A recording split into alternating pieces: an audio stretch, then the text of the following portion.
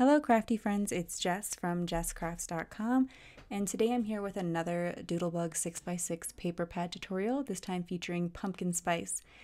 Lately I've shared a couple of different paper pads that are Christmas themed, but I'm kind of taking a break and going back to fall. This is being recorded in October and probably will be posted in October, so even though I am thinking ahead a little bit to Christmas, I love fall and I don't want to skip it. I actually probably started making Halloween cards in August, but you always got to work ahead as a crafter. Anyway, here's the pumpkin spice paper pad from Doodlebug. Their designs are really cute. I like the sort of coffee theme. It reminded me of a collection that a more like completely coffee based collection that they had a couple of years ago, I want to say. I honestly can't remember what the name of it is this time, but it has a lot of similar cute images and then a fall twist added to it.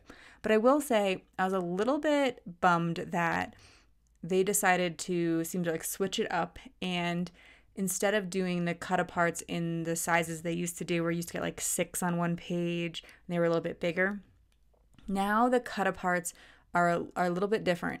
They are very scrapbooking based. Like it says, my favorite, I'm thankful for. Like to me, those are things that you would put on a scrapbook page and do journaling with. So we're going to use them, but we're going to get creative. Before that, I want to share how I'm doing my sentiments today. For the most part, I got this stamp set in the middle of working on this paper pad, or actually kind of towards the beginning, but I already made a few. But most of the cards will use these sentiments. This is a tailored expression stamp and die combination. You can purchase multiple stamp sets that work with the same die cut. So it might seem a little bit pricey at first. However, because you can use the same die with all the ones that it goes, like there's a, so for instance, I'm using the Happy Harvest or the Harvest ones. There's also Halloween, there's Christmas, there's Valentine's Day, there's Easter. I think there's like a US patriotic one. So I really thought that was great. They have a similar product that's larger and is not so holiday oriented, but because I make a lot of holiday cards, I decided to go with the mini strips. So what this is you stamp all those sentiments in one go. You see it's a rubber cling stamp that's on my MISTI door here. You do not have to have a MISTI, but you would have to have a larger stamp block. Well, actually not even true, because sometimes with these larger stamps, when I had 6x6 stamps in the past, before I had a MISTI, I would ink them up and just press my paper to it. So you could try that, but MISTI certainly makes it easy. So I stamped that down, all the sentiments at one time. Then I put this custom die that goes with the sentiment stamp set, and it cuts all the sentiments at the same time. And I am in love. Like, to have so many sentiments so quickly and different ones is awesome. I am usually die cutting and going through my die cut machine so many times to get all the banners that I need to make these really large batches of cards. And maybe you don't need this if you just make a few cards at a time, but when I'm making these videos and I'm making 30 to 40 cards, this is going to be an awesome product. So I stamped it 6 times. I ran it through my die cut 6 times. It only took one piece of 8.5 cardstock to do that too. And they're very simple. They are just rectangles, but the die gives them a little bit of a finished look, and I've been really happy. This is also a storage system created by Tailored Expressions that coordinates. So you can put all the strips of the same sentiment into these little, like, I don't know, compartments. And there's little bumps so you can still stick your finger in and get them out easily. And then that way I have that little tray on my desk and can just pull a sentiment as I'm working and creating all of these cards. So I will leave you links to that in the video description. A lot of times the links in the video description are affiliate links. I'm not actually affiliated with Tailored Expressions though, just as a heads up, but I think that is a really, really awesome product. So I still wanted to share it with you. All right, so now we're going to focus on the paper pad. And I started by using those little tiny cut aparts with the coffee cup, and there's one with a truck as well. They're really tiny, but this was before I got like I mentioned before, I got the Tailored Expressions like partway through making this paper pad tutorial. So I stamped the Happy Fall from a Hello Bluebird stamp set. And you certainly don't need that fancy stamp and die set that I showed you. You could stamp very similarly and cut strips. Like this Happy Fall would work perfect in strips, for example. But I decided to give these little cut-aparts a bit more weight by putting them with a very simple orange plaid pattern paper. One piece of the orange plaid, and I was able to get all 4 of those backgrounds of sorts. Then I'm going to use this leaf paper to also kind of coordinate. I'm going to cut it to, all measurements will be on my blog. I will not say all the measurements of everything I cut. I simply don't remember, and I don't want to confuse you. And personally, when I listen to these type of videos, and I love seeing different people's takes on 6x6 paper pads, I can't follow along with that anyway. I would need a blog post. So that's what I do for you. I don't use sketches. I sometimes look at them for inspiration. I love MFT sketches. I love many sketches. I love people who use sketches, but it's like every time I start with some sketches, I get off track. And so, yeah. But you can go to my blog, see a still photo of each one of the cards and all of the measurements. So it's a lot like a sketch. In fact, maybe more helpful because I say specifically what each little piece is measured as. So, you also may notice that my desk changed in the middle of this video too. It was a very exciting time in life. Yeah, so I have a new desk surface that I'm working on. And hopefully it will make my videos have a little bit more light in them since it's not a dark desktop anymore, but we'll see. Anyway, those first cards, because the cut-aparts were little, I decided to leave a lot of the card base showing. So I cut the background piece a little smaller than I might otherwise so that the cut-aparts didn't look so lost on the expansive paper in the back. I'm trying to mix it up a little bit. I will very often just cut beautiful pattern papers to 4 by 5 1/4 and then put them on my standard A2 size card, which is 4 1/4 by 5 1/2. But I make a lot of these paper pad tutorials, not as many as some people do, and people always ask for more, but I just try to mix it up a little bit, and I think sketches can be helpful for that. But like I said, I'm so bad at using them because I'll start with them and then I'm so dedicated to using up all the scraps that I get frustrated because I feel like I have to be always cutting into a new piece. So anyway, I also picked up the cardstock icon stickers for pumpkin spice. What I love is that Doodlebug now has stamp sets that coordinate, so you don't have to get the stickers if you like to color, and I usually do. But again, when I'm trying to create longer videos like this where I'm making so many cards, it can take a really long time to do all that coloring. I have done it in the past, and I have some Doodlebug tutorials where you can see like the colored images instead, but I think you can get a lot of similar ideas with just the stickers. So that's what I'm using today, just to keep things a little bit faster, essentially. And the stickers are really fun for creating little scenes because they include like the animals, and there is some of the coffee cup images as well, but there's also like lots of like little things to pair with it. Like there's I want to say macaroons, but that's not what they're called. Is it? The little cookies? Sorry guys. There's like little cookies that you can put with the coffee cups, or like little mushrooms that you can put with the woodland animals, etc. Like little bugs too. So that's why I think that they are good for making scenes. Let me know what those cookies are called if you know. I know what it look like, how it's spelled, but I don't know how to say it. They're little French cookies. Anyway, what you might not know is off to the side there, I have those tailored expression sentiment strips all ready to go. So I just kind of like I lean over and I'm like, ooh, which sentiment do I think will work? And I can create these super, super quick cards because I just take the stickers and I go, which two stickers or a couple stickers might combo well. Okay, what sentiment do I think pairs with them? These ones I all chose a happy Thanksgiving, but I will say with this paper pad, there's a lot of really cute fall stuff, but I don't think it's really limited to just Thanksgiving type cards or fall cards. There's a couple of images that I think you could mix up well.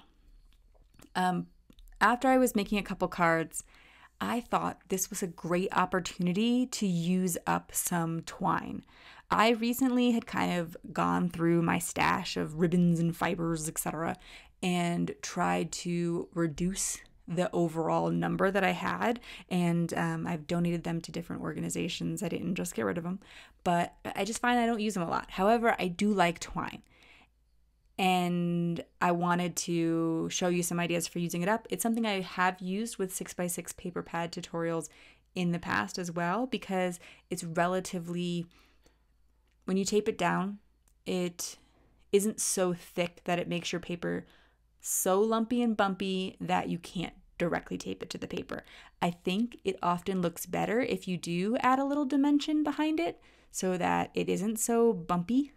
I hope that you understand what I mean there. Like, basically, the cardstock, if I were to glue it directly down to the paper there, where the twine is kind of folded over the back and taped down, it's going to sort of bump off the page. So here what I'm doing is I'm taking some pieces of kind of like chipboard. They're like literally packaging.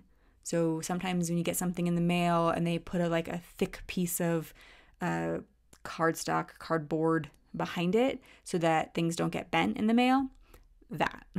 And it adds just a tiny, tiny bit of dimension. But if you don't have things like that, what I also do is I'll take all of my cardstock scraps, because most of my cardstock is 110 pound or higher, like really thick stuff. So I'll take 2 layers of scrap cardstock, glue them together, and I'll use that to sort of pop things up too. If you don't have either of those or want to use either of those ideas, foam tape also does the same thing. But I often find foam tape to be really thick. And as you know, if you watch my 6x6 paper pad tutorials, I'm cheap and I don't like spending money on it. I am using my Barely Arts glue to adhere everything together. I'm using my Barely Arts glue to adhere small things. When I'm like taping down big pieces of paper, I tend to use my ATG. And for little things, I like Barely Arts glue. Both of them will do both things, but those are just kind of like my 2 favorite adhesives, in case you're curious. So there was this cut apart that says "My Family" with a bunch of hearts underneath it. And my family is a weird thing to put on the front of a card, I guess. I don't know. It seems like one to me. Like, I'm used to putting sentiments on the front of cards. I'm thinking there, like if you were making a scrapbook page, you'd list all the members of your family who showed up to your Thanksgiving dinner, for instance. But I don't need that.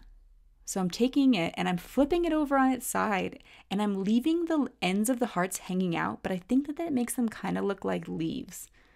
You could make a thicker sentiment and cover them completely, but I kind of liked those little colors sort of poking out, and you'll be able to see it a little bit better on the blog. I'm trying to keep it a little bit more zoomed out so that you can see everything I'm working on here, but by covering that with a sentiment, I now have another sort of cut apart I can use. I picked 2 little critters from the sticker set that I thought matched well. And again, because this is a smaller cut apart that I'm working with, I'm going to use less pattern paper, and I'm going to leave more of the card base showing so that they don't get lost. I didn't really have a plan. This is kind of what I do sometimes. I cut the paper in ways that don't leave a lot of scraps. So, for instance, 3x3 squares from a 6x6 paper, there's no scraps. But also if you cut 3x2.5, you'll also have a 3x3.5 piece. And so those are 2 rectangles that tend to kind of combo well on a card. So when I'm making decisions about what sizes to cut, it's more based on not leaving scraps, and that's again why I'm not so good with the sketches. I'm really going to try to use as many of these cut aparts as possible, and the simplest thing I'm going to do is just cover the parts I don't like with these sentiments. And a couple times that was really easy, like with the My Family there, and this one, I forget what it says. I think it says "I'm thankful for." No, that's a different one. My favorite memory. So that's very specifically for scrapbooking. But if I cover that with a sentiment, And then I find 2 little tiny stickers. Now it already has a leaf in the corner, so maybe it looks silly that there's like this little tiny leaf with hearts and a mouse, but I think it looks really cute. And yeah, like it's a little random, but I don't know, like Doodlebug to me is so much about being whimsical that I don't so much mind. I think it's okay. I will say what's nice also, when I saw these tiny sentiments, like how it cut them out, how small they were, I was a little bit concerned, but actually my ATG, which is the pink one, and I think it's like a 1/4 inch, you can actually use the ATG to glue on the back of those. Like it's about the same width as the tape. I was a little bit concerned that the tape was going to be too thick and that I was always going to have to use liquid glue or something else to adhere them down. And to me, like, that's not a problem. I adhere a lot of things down with my liquid glue, and like I said, I kind of just have both of those on my table at the same time most of the time, but I just like the convenience that it happened to work out that way. You'll also see I have just some regular old Scotch tape on my table, and that's because when I'm going to be taping down the twine, I find that it's really easy to just, tape it down with with standard Scotch tape. Couple things about that though. It's not acid. Well, I guess you probably can get tape that's acid free. Like it's not going to last forever, but neither is my other, like you can get ATG tape that's acid free too, but I don't have that. I'm not worried about it being archival. I know it's more of a concern of scrapbookers than card makers traditionally, but just Copics aren't archival either, and a lot of alcohol markers, and a lot of people like to use those. But also, as far as I understand, I don't think Scotch tape is recyclable, but because I'm adding twine, my cards are already not recyclable. I tend to avoid, I like to use paper a lot so that I keep my cards recyclable, but sometimes it's also fun to add embellishments. So, and I know a lot of people don't recycle the cards anyway. They hold on to them for a really long time, or they don't know if it's recyclable and it winds up in the trash anyway. So, I don't know, that's kind of a random side note. But the twine is much easier to use if you just use a tiny bit of tape on the back. And you'll see that for the sake of speed, I often tape one end, wrap all the way around, and then just tape the other end. If you wanted to save your twine or fiber, if you want to use less of it, you could, because I'm making like 2 little strings across. You could create the same look and just cut the 2 strings and tape both of them, but then you'd be using less twine but more tape. So I don't know that you're really saving yourself that much. Certainly not saving yourself time in my experience. A lot of times they say to do things in odd numbers. So like if you're going to put embellishments, put 3 embellishments, like 3 enamel dots or 3 stickers. And I sometimes adhere by that rule, and I'm thinking about the twine, I only wrap it around 2 times. Some people might say, oh, you're supposed to wrap it around 3 times so that it's in an odd group. But I find that 2 times looks cute as well. But yeah, if it looks maybe a little bit off or funny to you, maybe try the 3 times and see if that appeals to you better. Here, I'm trying to figure out how to use this sunflower cut apart. Beyond the fact that the cut aparts had these odd sentiments on them, or, well, again, not odd for scrapbookers, but odd as a card maker. Beyond that, they're also really long and thin, which looks a little bit weird on a card. And so I'm trying to think of ways to sort of break them up. Well, I thought maybe these sunflowers could be poking out from underneath a piece of paper, kind of like a tab or a tag, and I decided to go with that, but it is quite substantial still. So I kind of needed to balance it out. And I'm going to add this sticker in the top left and then this sunflowers in the bottom right. And I think it achieves what I wanted. I will say, this is not my favorite card. I make another one with the owl coming up, which is also not my favorite card. I really did find these long, skinny die cuts or cut aparts quite challenging. Feel free not to use them. These papers are double-sided. There's a whole side on the back that I could have just used instead, but I always do like to challenge myself. As much as I was a little bit bummed that they didn't turn out quite the way I wanted, I was happy to have a challenge. I want to show you that you don't have to be intimidated by these little odd things that sometimes come in paper pads where you're like, what were they thinking here? It's probably because sometimes they design the paper thinking about the 6x6 and the card maker, and sometimes they design the paper thinking about the scrapbooker. I will say some companies seem to make slightly different paper pads. Like the patterns are a little bit different for the 12x12 size than they are for the 6x6 size or the 6x8 or whatever their smaller size is. And I think that's pretty cool. I appreciate that. I noticed that I think P13 does that. And I did a Christmas pad with them recently. So that might be worth checking out. But anyway, I'm a sucker for Doodlebug. So I think there's a certain amount where Doodlebugs can print whatever they want, and I'm still going to buy it because it's just so darn cute. All right, so I also wanted to use these little squares, even though they were going to be like super challenging because, again, they're tiny little squares, and I couldn't like cut them apart and use them separately on cards. I thought, well, what if I pick out groupings? Also, in the middle of all these squares, it's F-A-L-L, fall. Cute, but I don't want like a random A or L or whatever in my grouping. So I'm going to try to very strategically cut these so that their sentiments kind of make sense and there's no random letter. I was able to get 2 groupings that are 2 squares by 3 squares. So like this one says, "You're sweet as pie, hello sunshine, and love you latte," and like one other thing. But like those all are kind of cardish sentiments. And then then I'm going to have another set that says happy fall, and then all the other pictures around it actually say nothing. So I thought that one worked really, really well. Then, so after I have those 3x2s, the rest of the paper pad, the rest of the paper, I'm actually just going to use the back side. On the back is a yellow background with a bunch of fall leaves.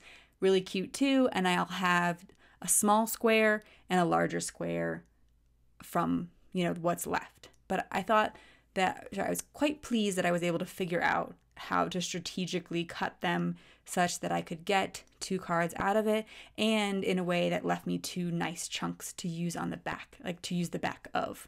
I hope that makes sense. I did feel like I had to take some Kraft cardstock and create a mat for these. On some of my recent Christmas card videos, I have put mats around all of my different papers, and I don't always do that. I think it looks great. I know many people who do. It's certainly more time consuming, which is okay. Take as much time as you like to make your cards. I kind of like the way that the patterns look against each other sometimes. Like sometimes I think putting, like here I could put Kraft around everything. Like I really like the way that looks, but I just don't always want to do it. And sometimes I just really like the way the 2 patterns look next to each other. This card, to be honest, is not a very good example of that. That pumpkin, there's like, I guess they're pumpkin spice donuts. So that donut paper on top of that other paper, they're both really busy. So maybe that wasn't the best call. And then I'm going to put Twine on top of it because we're just going to be super, super busy on this card, I guess. So anyway, I did though feel like because those squares were inherently busy, because there were, just so many little, I guess, not really scenes because they're usually just an object, but like there are so many little pictures on them. They needed a break between them and the pattern paper in the background. I could have looked through the collection and tried to find a pattern paper that was not solid, but like semi-solid, like this brown plaid that's on the back here. And the paper with the coffee cups that's up there in the top left corner, that has a blue plaid on the back. So I could have done something like that and matted it. But honestly, I didn't want to use my pattern paper. I wanted to be able to keep the pattern paper for other things and not just use them as a mat, because that would take up a big chunk of pattern paper. So here again, because there's the twine, if I were to try to glue this big square, like the panel made of all the little squares, if I were to try to glue that over the twine, it would kind of bump over where the twine was. So I'm taking another piece of that thick chipboardy stuff, or again, 2 layers of cardstock will do, and using that to bump it up. Next, I think, so that leaf paper that I was just putting under there is the back side of all the squares.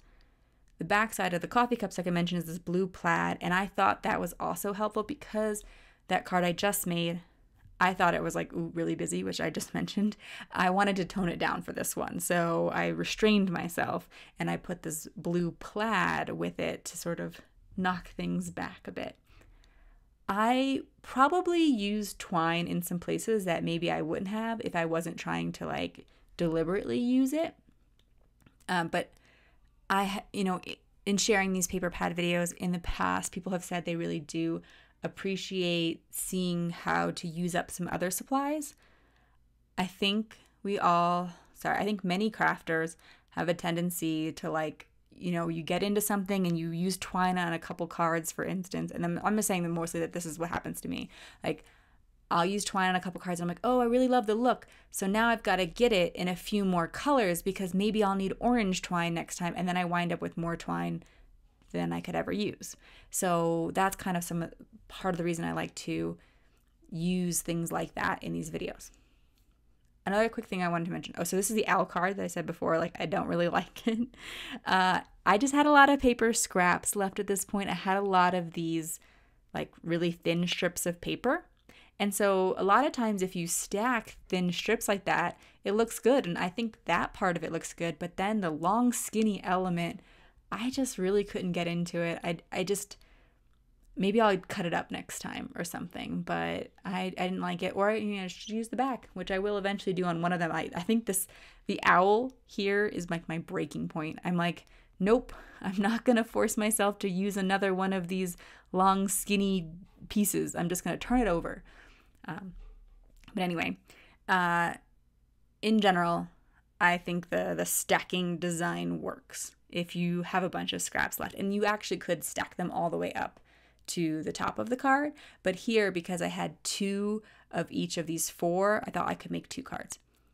When I design a card with 6x6 paper pads, there's often at least 2 of the same sheet in each paper pad. So like for instance, this paper pad does have 2 of each design. Some have like 4 of each design. I'll then usually design a card and make 2 of it, because if I have the paper to make 1, I of course have the paper to make 2 because there's 2 of each sheet of paper. Sometimes I'll glue together the first one, but sometimes I'll just kind of like lay out all the elements, think how I want it to go. And then I'll take all the pieces for both cards, or 4 cards if it happens to have, sometimes there's 3, whatever. Like I'll take all the pieces for all the cards that are going to be the same, and I'll place it in a zip top bag. The zip top bags can be like regular old sandwich bags if you wanted to do a similar idea. I happen to use these like thick 5x8 bags because that's what I also store my stamp sets in. So it's already here in my craft room, and it happens to fit these cards quite nicely. But quart size bags, a lot of bags in your kitchen will work. Anyway, I take all the elements and I put it in a bag and I adhere everything later. As I've mentioned, if you've seen my videos in the past, the reason I like to do that is 1, because I feel like if I keep designing, if I like keep with my flow, I can make a lot more cards and my ideas keep flowing. Or if I stop and I glue everything together, I sometimes feel more like fatigued or like I run out of ideas faster.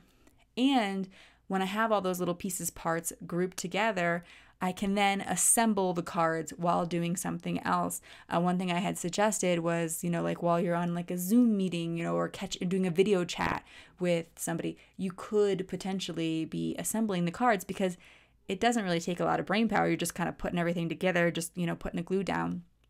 And I also kind of, it reminds me of how knitters will be knitting a scarf while talking or watching TV or doing something else, because they don't really have to think about it. And it's kind of the same thing for me.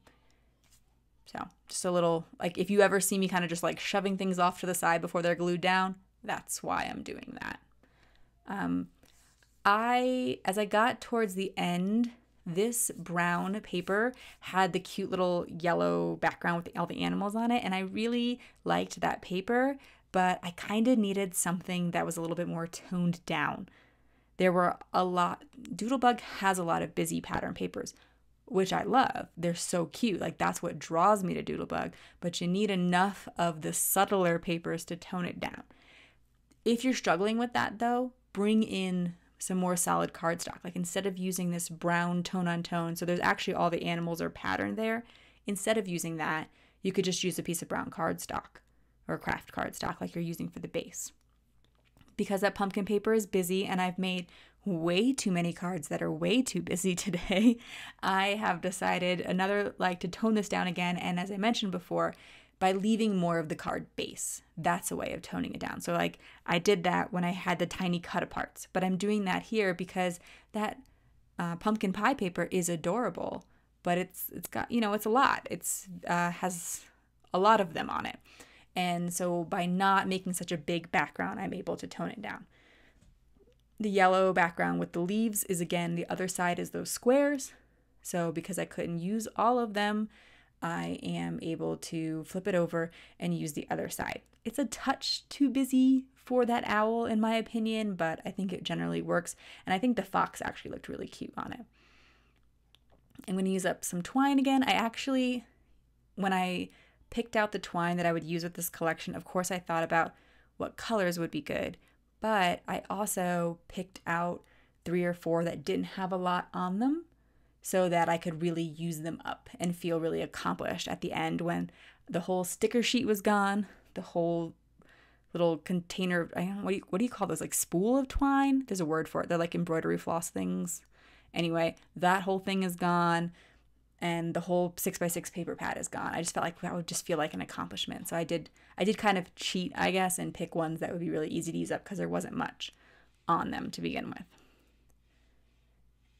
I'm getting a little bit towards the end here. So you're going to see that I'm mostly working with scraps. And this, I still have that really long skinny cut apart that says Fall Traditions. And as I mentioned when I was making that owl card, I was done. I was done problem solving. I was like, I don't care. I'm just gonna turn it over and use the dots on the back. And I mean, I think that's 100% the right call. Like, I challenge you to look at your paper pads in a like creative way and not be deterred. Like when you see, oh, this paper pad includes a design that takes up the whole 6x6 sheet and I don't make big cards. Don't let that stop you. I've used paper like that before. Or you're like, oh, these cut aparts are a weird size, or I don't like the saying on them. Go for it and try to make it work. But also, if you don't like it, if it's not fun, you don't enjoy that challenge, turn it over and use the back, or recycle it, toss it, give it away, something. Like, don't feel like you have to use every single paper either. Don't hold on to it you can, of course, do what you want, but don't feel like you need to hold on to it and one day you have to solve that problem. Let yourself go. Like, be okay with it. So, I don't know. And that's more a pep talk for myself too, because yeah, I was really, really forcing myself to use some papers that I didn't like so much, or some I just didn't like, but like that were more of a challenge for me. Okay, sorry that I'm out of frame here, guys. Again, I switched up some things on my desk, and so I'm kind of getting used to a few things, and yeah, this didn't work out. So here I'm gluing things to the bottom of this cardstock, but don't worry, I'm actually going to take them all off.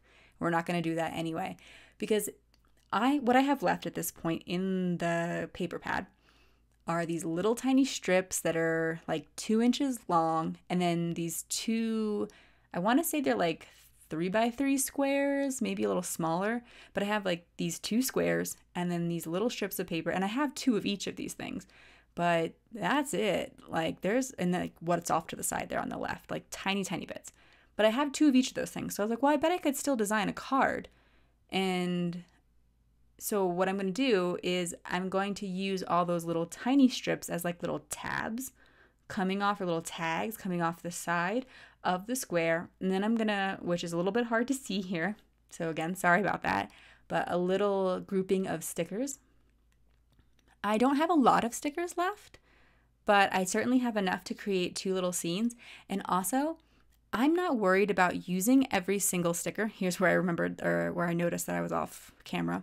I don't feel like I have to use all the stickers, because I know that when I've made all the cards, I can go inside the cards and add all of those extra stickers, and I can add all of the extra pieces of pattern paper. So that's what I'm going to do here.